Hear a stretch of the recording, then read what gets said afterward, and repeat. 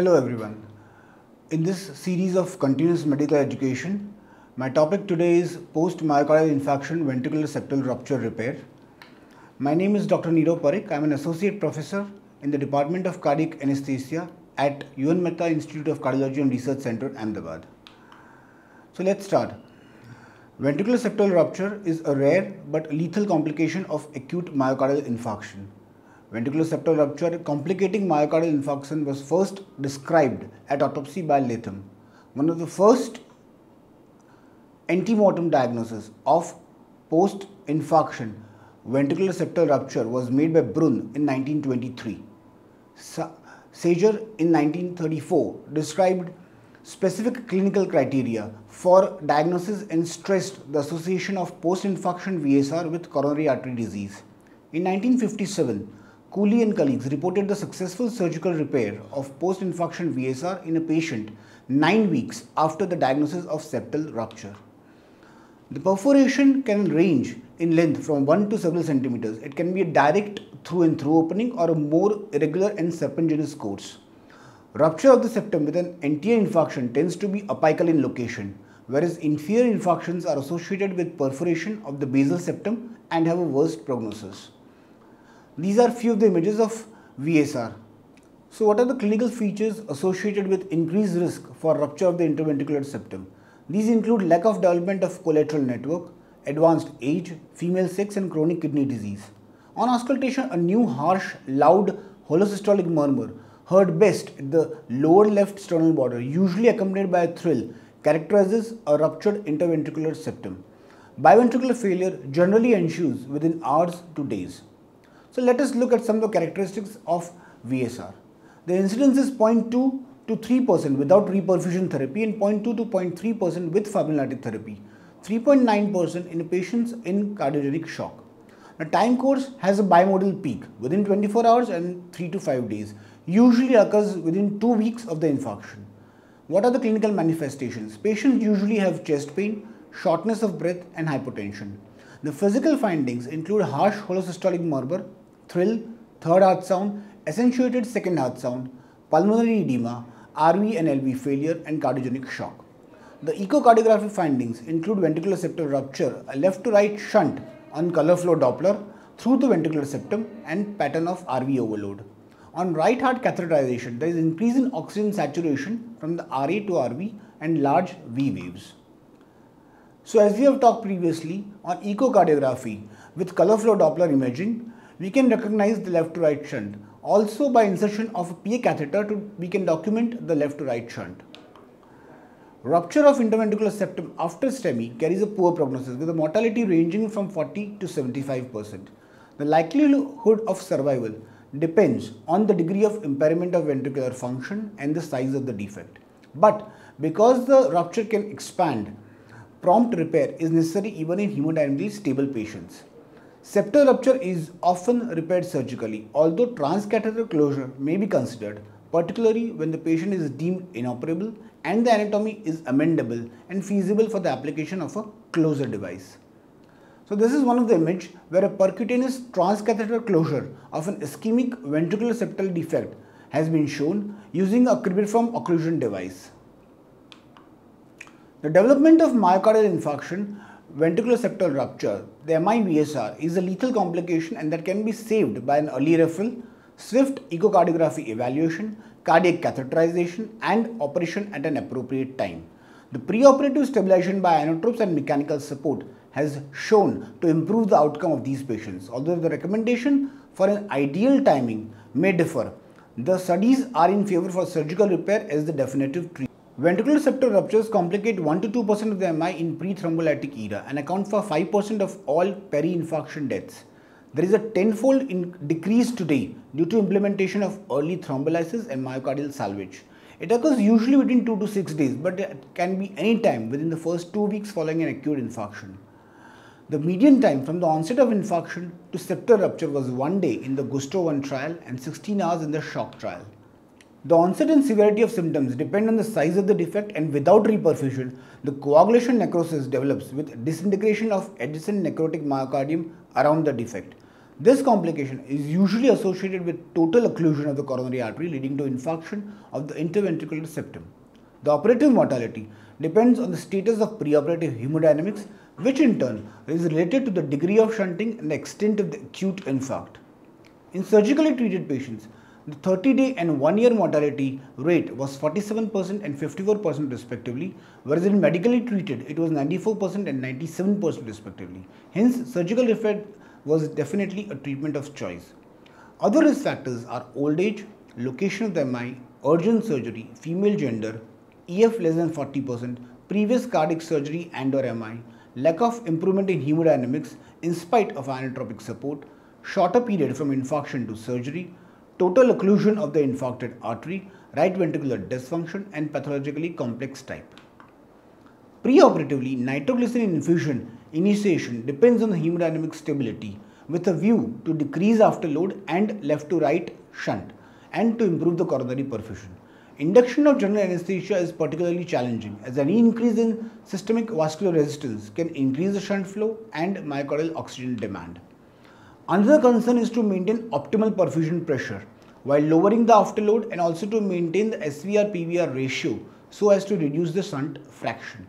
The postoperative management also should be focused on to prevent the tensions of the VSD repair sutures. The aim is to reduce LV afterload and at the same time to maintain hemodynamics during the post-bypass period. Ventilating these patients at an early stage to achieve hypocarbic alkalosis and good oxygenation that reduces the PVR and thus improves the intrapulmonary shunt. Other considerations include avoiding hypoxia or hyperoxia and myocardial depression. The ideal timing of VSD repair is a point of debate. Most of the guidelines recommend immediate surgical intervention to prevent further hemodynamic deterioration, whereas few of the studies support delaying surgery if feasible for optimization with medical management before surgery. In one study, Pang et al. Found only 2 of the 38 patients which remained fit for delayed surgery and concluded that it was applied to only a few selected group of patients as the friable VSD enlarges during the first 10 days and waiting for myocardial maturation is not an entirely feasible option. Subjecting patients to delayed surgery for perioperative optimization and mechanical support, on the other hand, may allow myocardial scar tissue formation and facilitate the technical aspect of VSD repair or an early percutaneous treatment, which can be an alternative option. Delaying surgery may present these patients with improved and better organ function and made to undergo a relatively lower risk procedure at a later stage after preload reduction and preoperative optimization, and that could be possible reason for shortened postoperative intensive care stay. However, most of the studies have shown that a prolonged medical management at times is risky and even futile in few situations. Ventricular assist devices have been shown to be able to provide a bridge to surgery and are placed postoperatively as well to allow for restoration of the peripheral organ perfusion and to provide recovery and maturation of the infarcted myocardium. By decreasing afterload and preload, VADs can help to provide the rest and increase coronary perfusion to the shocked myocardium.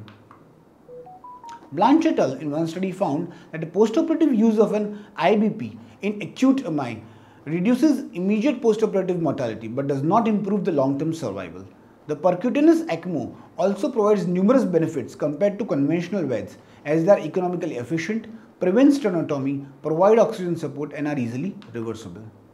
Recently, the percutaneous closure devices have permitted less invasive management in patients post-MI-VSR. A questionnaire search using 31 best evidence papers showed that the insertion of an occlude device in patients with post-infarction VSD not amenable to surgical repair offers benefit in selected patients, and so the authors concluded that device closure technique might avoid the surgical closure in selected patients. In few selected patients, they may provide the time for VSD to mature and optimize the patient, acting as a bridge prior to surgery to offer the best possible outcome in this group of patients. Current evidence suggests that in patients with defects less than 1.5 cm, subacute stage and for patients who are poor surgical candidates, the percutaneous intervention is a more attractive option than conventional surgery. More recently, In a series of 29 patients with percutaneous option, 41% patients experienced procedure-related complications, and the overall 30-day survival rate was 35%, with higher mortality in patients with cardiogenic shock. Although it appears to be an attractive option, there are more suitable for congenital VSDs that are muscular, smaller, with well-defined and healthy edges. Not only are the post-infarction VSDs larger, but also their rim consists of unhealthy infarcted tissue that degenerates over time and increases the VSD size. Due to this, there is high likelihood of device dislodgement and malposition. This technique offers some advantage of being less invasive and option to bridge, as previously stated. It may improve the pulmonary hemodynamics and allow for myocardium to heal and fibrose to facilitate better surgical repair and improve the outcome. However, significant advances need to be made in the device design, and further studies are needed to validate the durability of the percutaneous approach and to compare the results with the surgical repair. The echocardiography, as shown previously, has been a very useful tool for diagnosing interventricular septal rupture easily in the patients of acute MI.